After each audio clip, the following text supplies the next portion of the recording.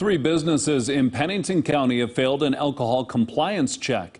The Pennington County Sheriff's Office checked 6 businesses in total. All of them were in Keystone.